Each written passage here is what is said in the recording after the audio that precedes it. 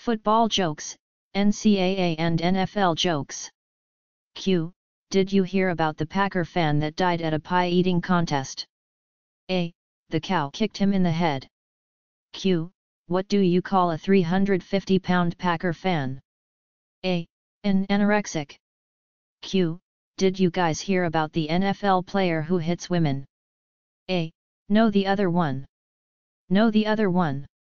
Q. Why can't Matt Forte get into his own driveway? A. Someone painted an end zone on it. Q. How does a Packer fan find a sheep in the vast rolling hills of Wisconsin? A. Satisfying. Q. What do you call a Packer fan with a sheep under his arm? A. A pimp. Q. What's the difference between the Detroit Lions and a dollar bill? A. You can still get 4 quarters out of a dollar bill.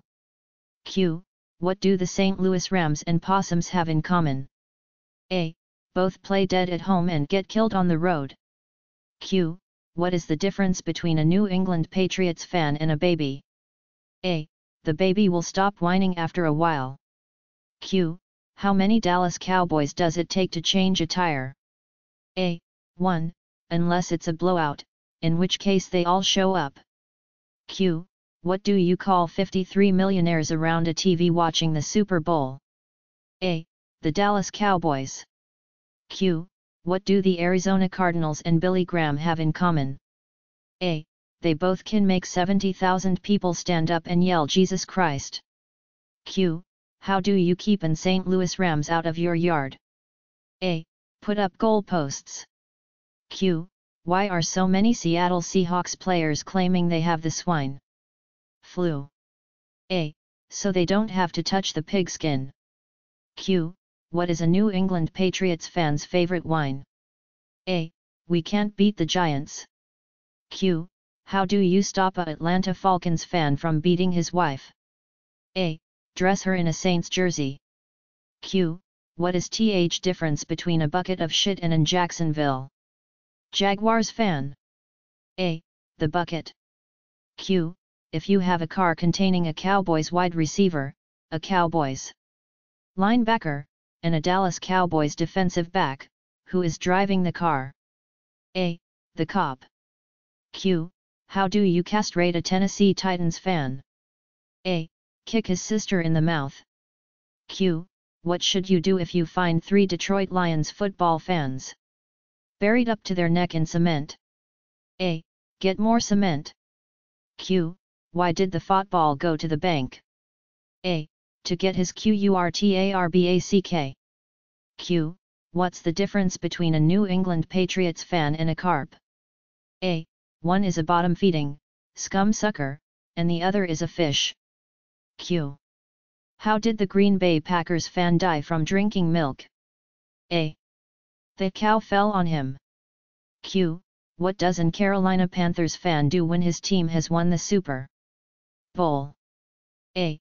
He turns off the PlayStation 3. Q. What do you call a Jacksonville Jaguar in the Super Bowl? A. A referee. Q. Did you hear that Detroit Lions football team doesn't have a website? A. They can't string 3 Ws together. Q.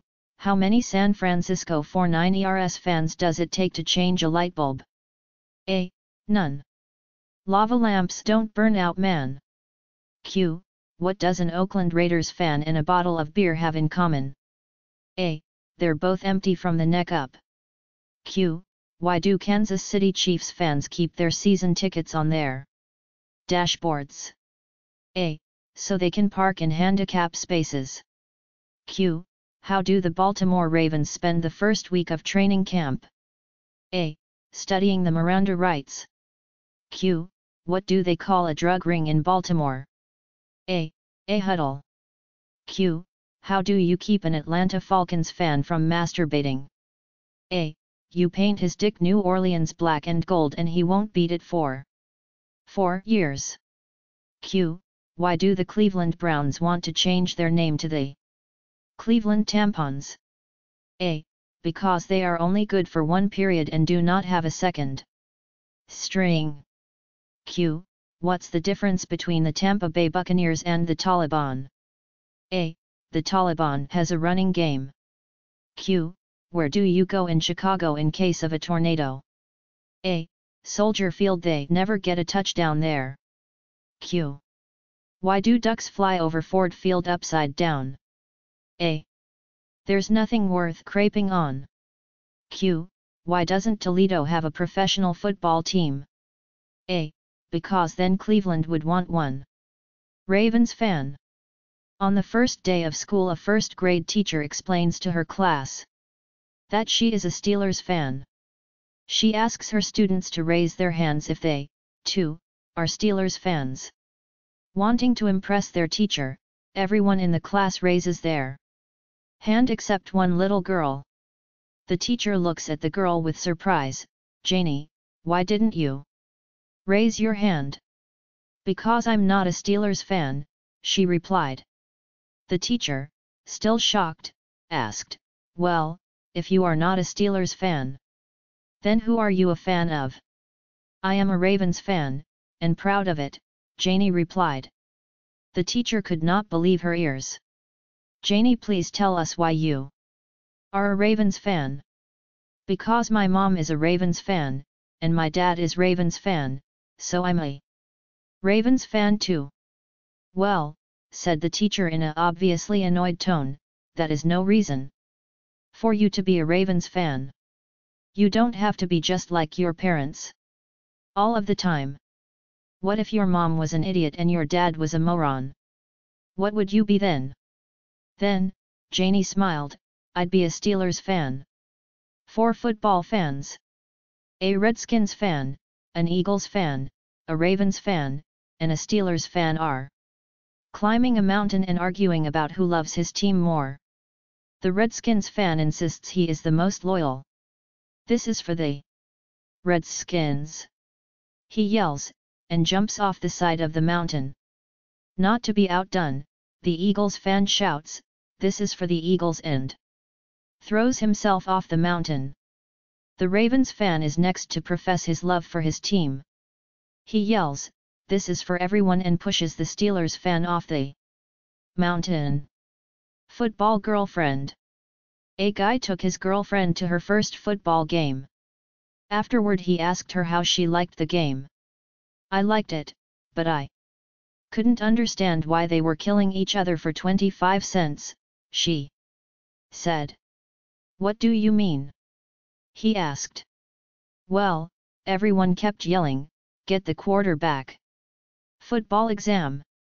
2 Florida State football players, Bubba and Tiny, were taking an important exam. If they failed, they would be on academic probation and not allowed to play in the big game the following week. The exam was fill in the blank and the last question read, Old MacDonald had a underscore. Bubba was stumped, he had no idea what to answer, but he knew he needed to get this one right to be sure he passed. Making sure the teacher wasn't watching, he tapped Tiny in the shoulder.